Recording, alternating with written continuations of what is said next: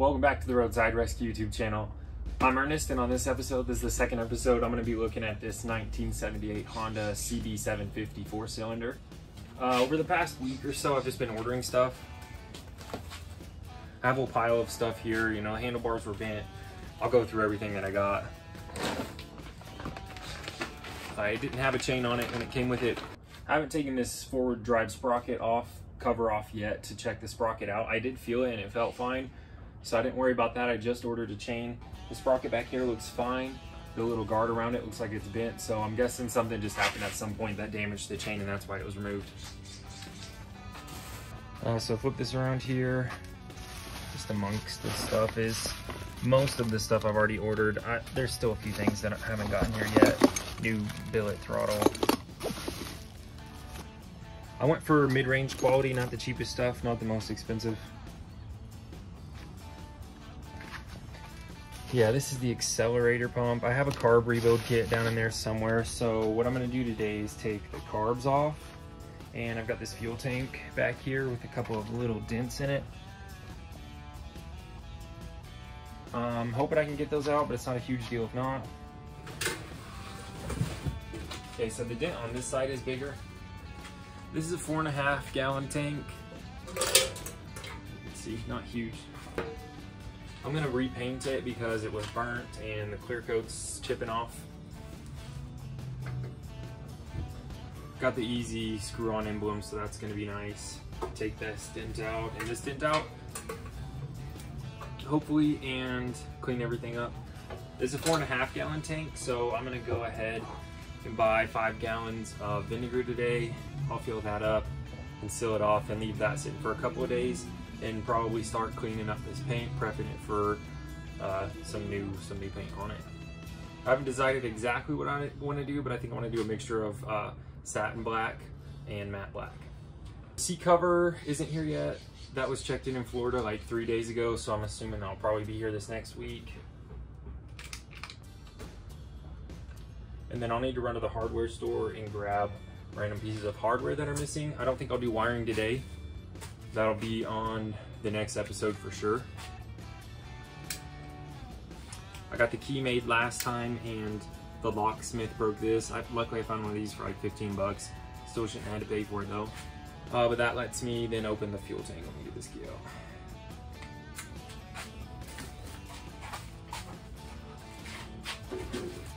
Yeah, that's what I was waiting on when I first bought the motorcycle.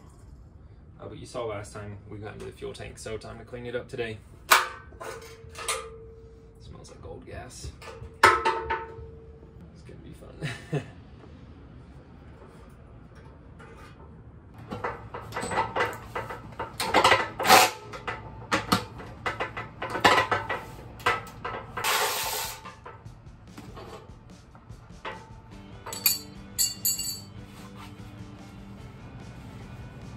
All right, I've got everything off of that. So I'm gonna go ahead and, I've gotta take these emblems off. After I do that, I'm gonna go ahead and head out and grab some vinegar and fill that up.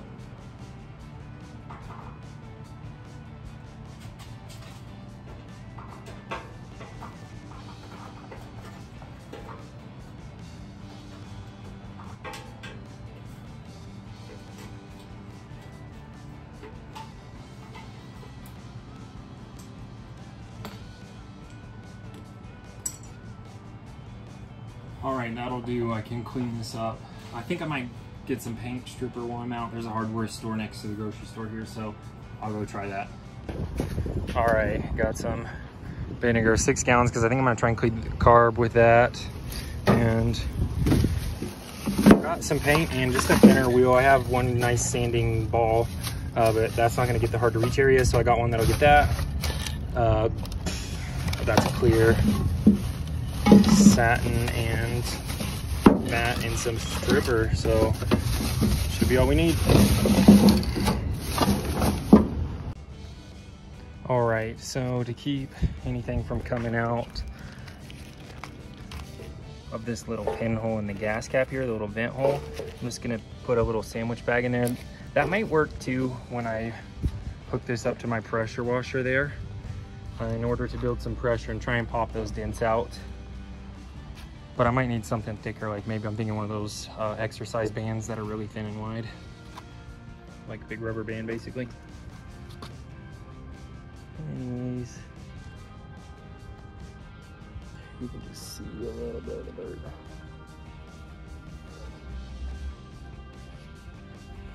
I'm gonna go ahead and fill this up with vinegar. All right, so that took 5 1/4 gallons of vinegar, which is good to know. It's a little bit more than a 5-gallon tank. I'm gonna let this dry off before I hit it with some stripper. I've got to do the dents at some point too, but I'll probably do that after I strip it. And I'm gonna go ahead and get the carbs now.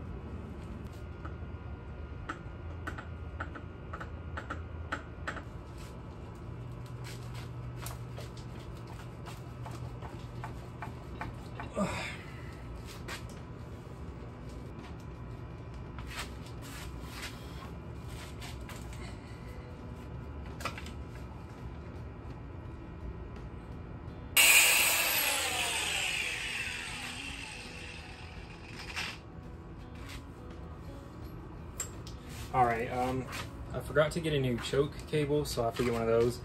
The throttle cables, I already got new ones of, and I didn't want to deal with getting these out, so I just got them.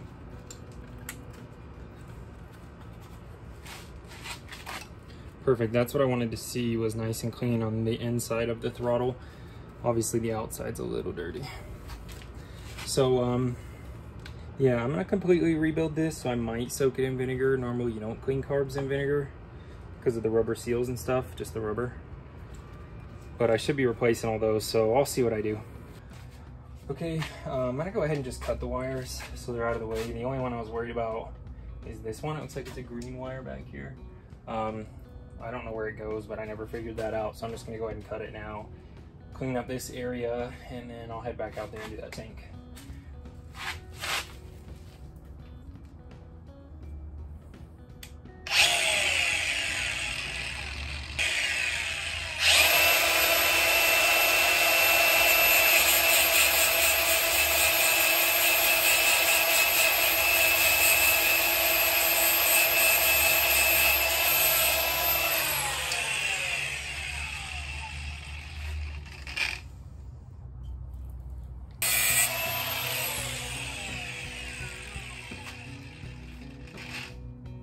Crispy.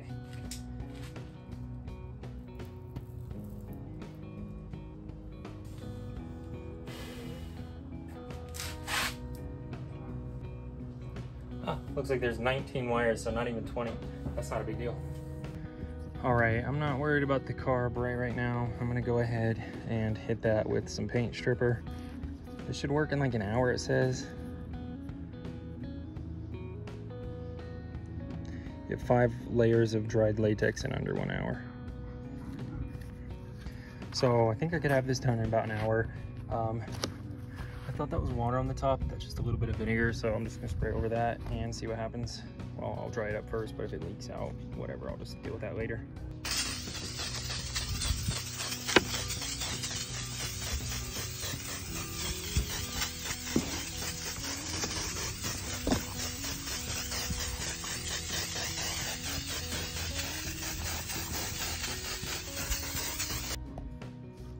Well, it's been just like 30 seconds. I just put the bottle down and walked back, and you can already see it working, so pretty cool.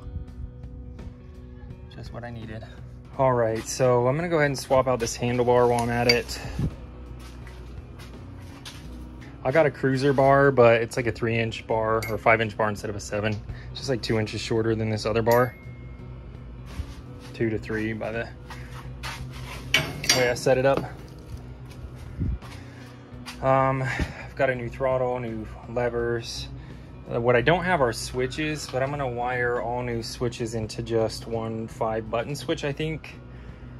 And then eventually I'll probably get a new speedo, tachometer, display, all in one unit, just one circle right there. And I obviously need a new headlight and blinkers. The taillight works, but a lot of the taillights come with blinkers built in, so I might just get a little upgrade for that and an upgrade for the front. But I don't need to do any of that to technically get it running, so that's my main goal.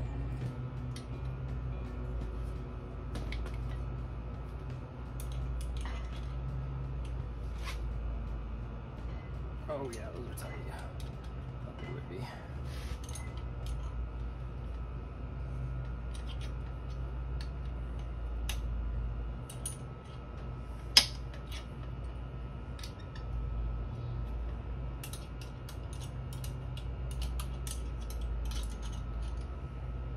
Oh, that one wasn't tight at all though.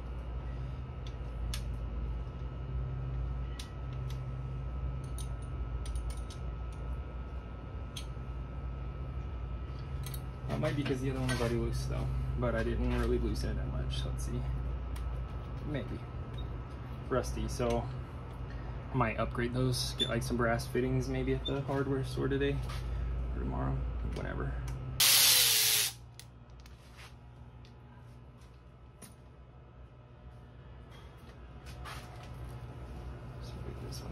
For now, and grab a little wire brush and clean that up. All right, I just got this tightened down. It's a little narrower as well, but I like it.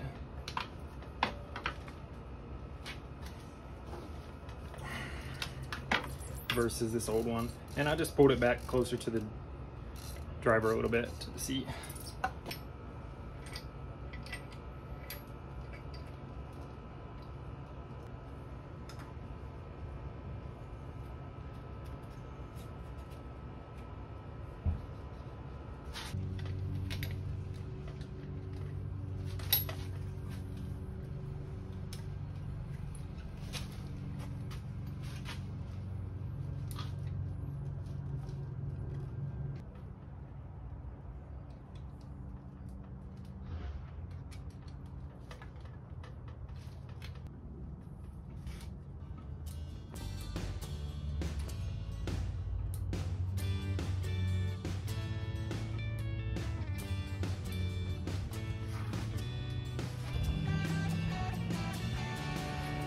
All right, guys, that's gonna do it for tonight.